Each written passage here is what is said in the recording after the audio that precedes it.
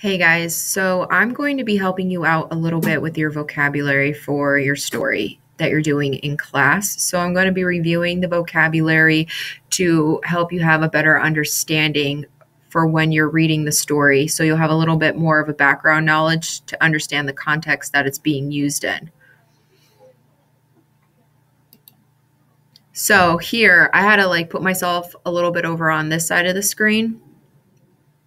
So your first word for this new story is presence. Presence. So now over here it says presence. Wildlife photographers, which is this man down here on the ground, have to be careful. So they have to be very careful watching what they're doing, that their presence doesn't scare away animals. So presence is to have a presence, is to be present in a place or a thing. So when we look at this picture, we see the photographer here on the ground with the camera, but then we see the wildlife animal that he's taking a picture of. But he has to be careful because if he makes a sudden move or a sound or startles them in any way, he's going to scare the wildlife and they're just going to go everywhere.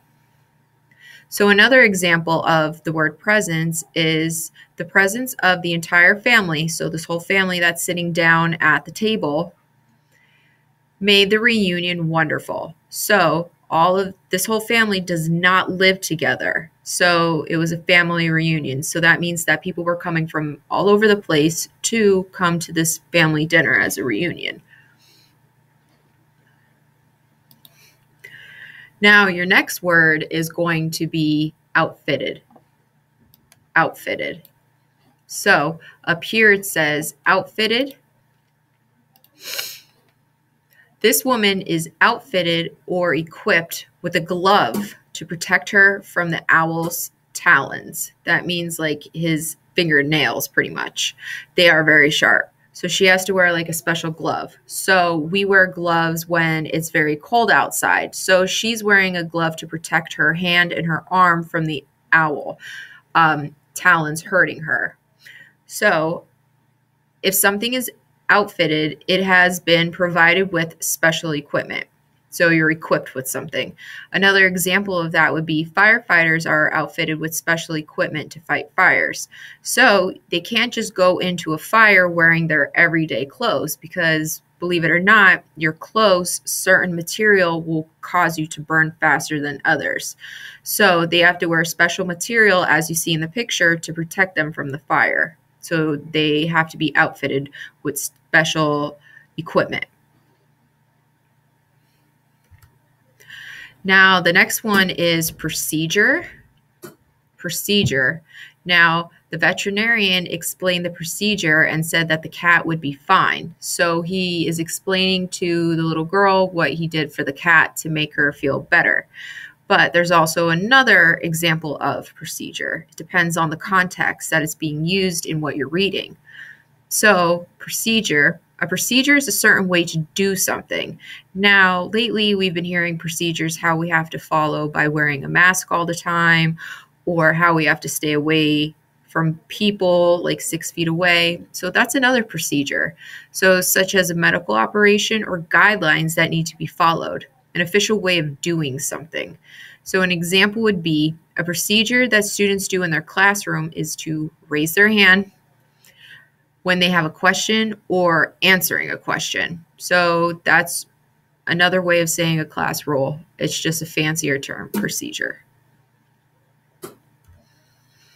Now, our next word is dwarfed.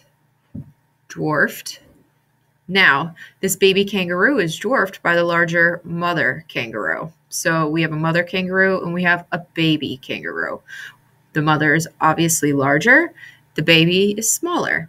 So something that has been dwarfed has been shortened or made to appear smaller by something else. So when we look at the kangaroo picture, we see that the baby definitely does look smaller than its mother. So it's made smaller by comparison. So putting it together, seeing how they're the same or how they're different technically. So an example would be he felt dwarfed as he stood near the skyscrapers. So looking at that picture is a guy, he's standing there. One second. I don't know why it keeps constantly doing this.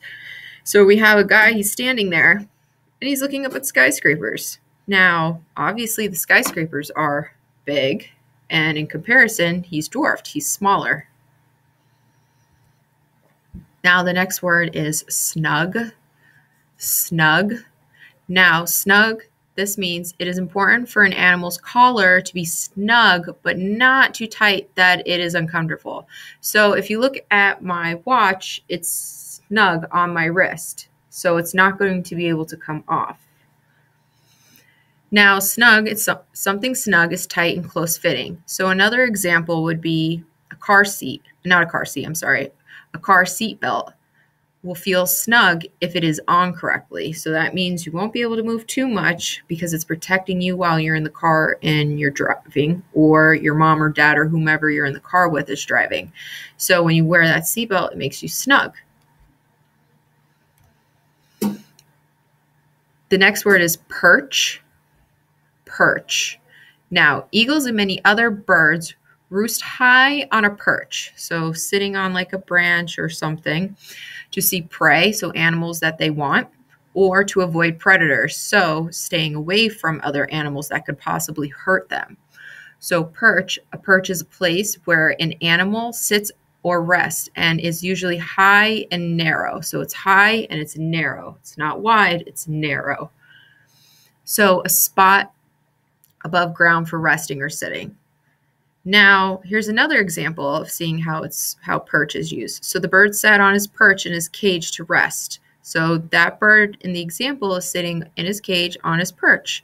He's not like the eagle in the picture who's sitting on a branch perched and looking for prey or predators. He's just relaxing and taking a rest.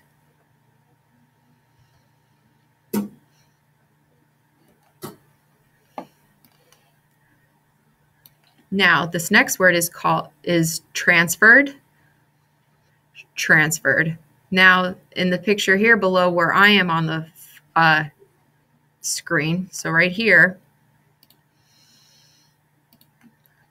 this baby alligator will be transferred or moved to another area when it grows larger. So maybe it's in a smaller place till it gets really big and it no longer fits there, so they need to transfer it somewhere else. So something transferred has been moved from one place to another. So that little baby alligator was in a different environment, but then he needed to go to another environment that was bigger, so he had to be transferred there. It's also passed from one place to another, or something is passed from one thing to another. Another example would be the eagles fly the food up to the nest and tear off small bits of meat before it is transferred to open beaks of their young. So we see the eagle here in the picture, and we see the babies. They're taking off pieces of meat, pieces of food, and putting it into the bird's mouth. Because the birds are too little, they can't use their wings yet to fly away. So they need the mom or the dad, whomever, to come and transfer food to them. Now, this next one is calculate. Now, you might have heard calculate used in math. This is one of those words that you are going to hear. I'm sorry, this is one of the words that is used in different ways. So it has multiple meanings. That's what I was looking for. So calculate.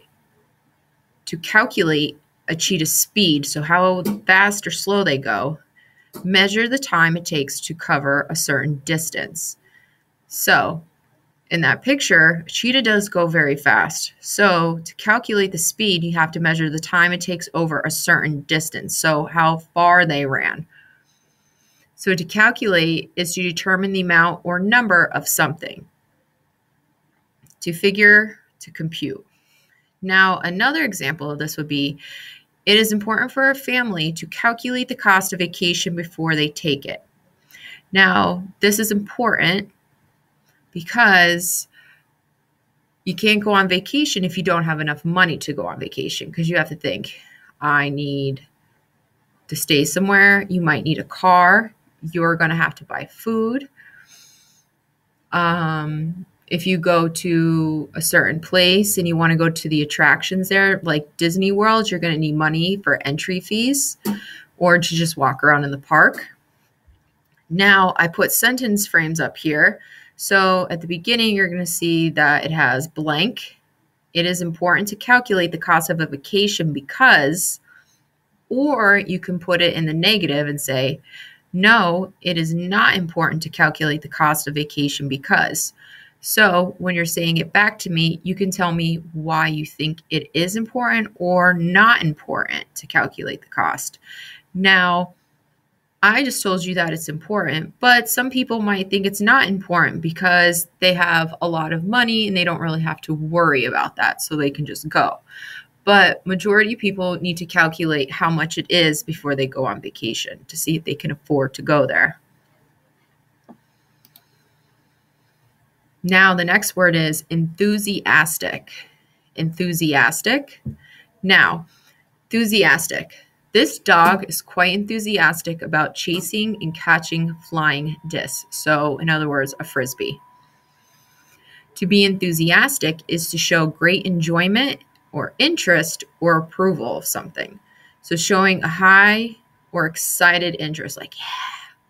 So, another example would be in this picture I posted, the students were enthusiastic about answering the questions. So all of them are raising their hand because they all knew the answer and they were excited and they wanted to tell what it was. Or maybe the teacher asked them a question about what they did over the weekend and they all did something super exciting and raised their hand. So they are very enthusiastic about responding to their teacher. Now, this word is beaming. Beaming. So looking at this little girl, this girl is beaming over the news that her family is going to adopt the puppy. So look how cute that puppy is. It's an English bulldog. I have one too. Her name's Penelope. And they are really cute when they're that little. So she's beaming. And I did the same thing when I got my dog. I was like, yes. You get really excited. So this little girl is beaming over the puppy. She's so happy. She has a big smile on her face. Now, beaming is when someone is beaming, they're smiling brightly with pleasure and approval. So the little girl, she's smiling. She's really big smile. So smiling radiantly. Another example would be with this little boy in the picture. He was beaming after the graduation ceremony. So when you graduate, you feel really excited. You're beaming. You just did a hard job. So you might can graduate from kindergarten, high school, college. You're going to be beaming because what you just completed was a very, very hard task. And that's the end of all of those slides. But before I end this, I'm going to go back to the beginning and just say the words, going through the pictures. Presence, outfitted, procedure, dwarfed, snug, perch, transferred, calculate, enthusiastic, beaming, and that's it. So I'm going to be posting something else in the classroom for you to look at. It's going to be for cause and effect to help you understand it a little bit more because it could be a little bit difficult. If you have any questions, you can always email and ask me, and I will talk to you guys very soon. Bye.